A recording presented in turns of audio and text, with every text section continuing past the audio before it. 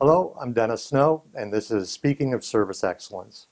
When I first meet with a client organization's leaders to discuss a planned customer service initiative, it's not uncommon for the group to be overwhelmed with the scope of work that's to be done.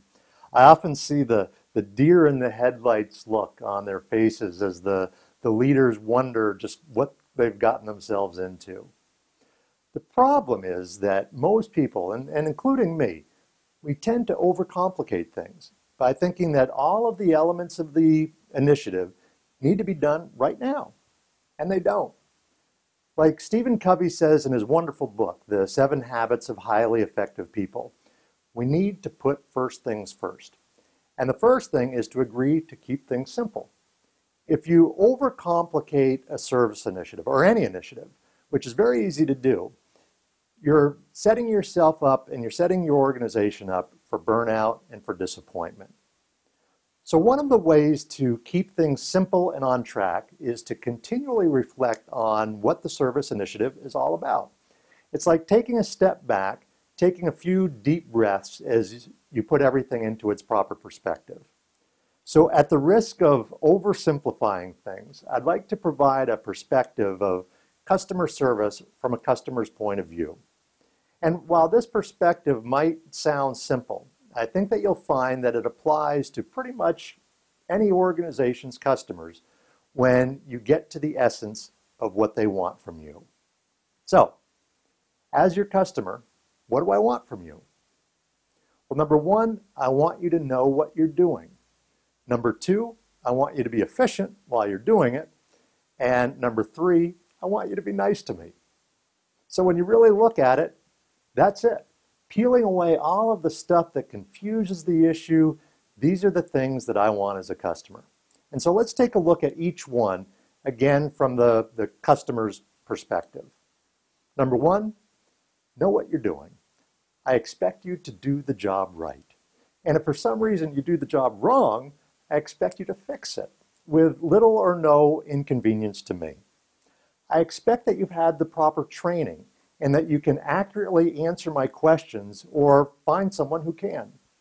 And I expect you to do what you said you were going to do. Number two, be efficient. My time is valuable. I shouldn't have to put up with processes that are designed for your convenience at the expense of mine.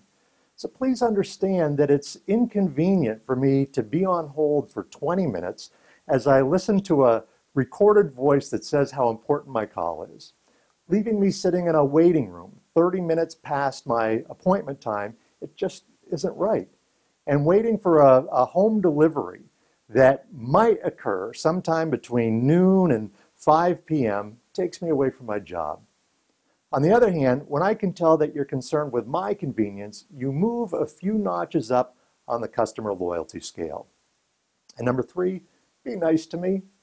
I'm already giving you my hard-earned money, or I have already given it to you. Please act like you appreciate it. It just takes a smile or a sincere tone of voice to show that you care. I feel much better when I deal with an employee who clearly enjoys his or her job and seems happy that I'm there. Now, I know that this view of customer service is stripped down to its essence, and it's meant to be. I'd ask you to look at your operation through the lens of these three elements. And I think that you'll find that the service behaviors you're looking for or that you're trying to achieve fit nicely into the stripped down view. Whether you're at the beginning of a service improvement initiative when everything appears kind of daunting, or you're in the middle of an initiative that's gotten confusing or bogged down, it helps to be reminded of what you're trying to accomplish and to weed out all of the things that take you off target. Getting back to the essence of excellent service is re-energizing, and it makes it all seem doable, and it dramatically increases the likelihood of success. Well, I hope you found the ideas in this video to be helpful.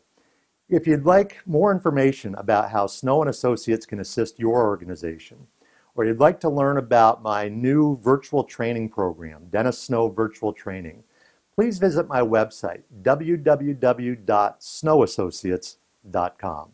Thanks so much for watching.